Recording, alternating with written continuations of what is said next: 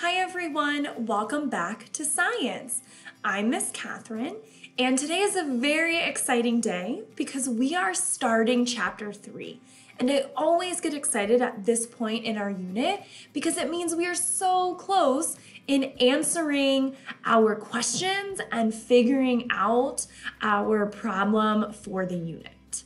So let's get started today with Lesson 3.1. As always, you will need a pen or a pencil and some paper. And if you have access to Amplify online, that would be great. We also are going to be reading an article today called Carbon in the Global Ecosystem. So if you have access to a printed copy of that article from your school or your school district, have that with you as well. Otherwise, you can access it in Amplify online, or you can follow along with me as I read. And here is your click path again to find us here today in Lesson 3.1. And pause the video and set up that paper with our heading and our Lesson 3.1 title. All right, so we have a brand new email to us, our student ecologists, from Dr. Brian Quarry that says one more assignment. So let's read what he has to say. Great work, student ecologists.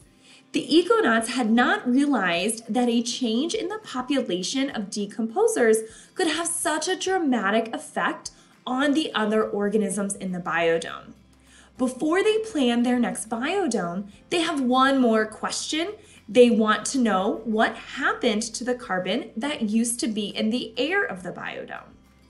We know that the decrease in the decomposer population caused the carbon dioxide in the air of the biodome to decrease, but the econauts need to know what happened to all that carbon. This is your last mission for the biodome investigation team, so we're hoping you give it your best. So in this last chapter of our unit on matter and ecology, matter and energy in ecosystems, we are going to focus on this question. What happened to the carbon that used to be in the air of the biodome? So what happened to that abiotic carbon matter that's found in the atmosphere in the form of carbon dioxide? Remember that carbon is really important to two processes that the living things within our biodome conduct. So photosynthesis is that process by which plants take in energy from sunlight, they take in carbon dioxide from the air, and they take in water to produce those ever important energy storage molecules, which again contain carbon.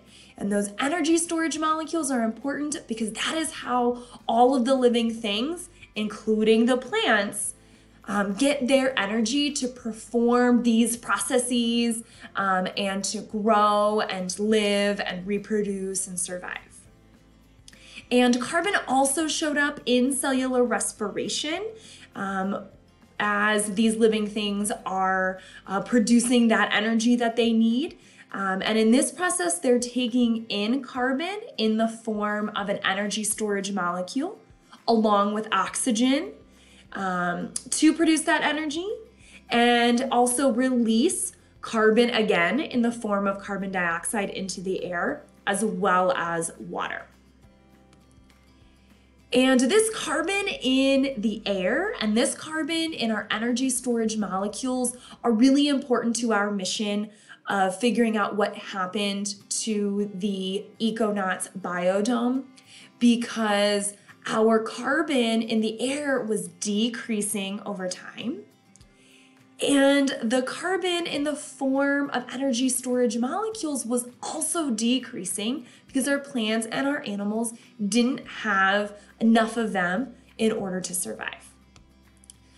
So overall, if our econauts want to build a better biodome, they need to know not just why this one collapsed, but also where that carbon went so they can track it better in their new biodome.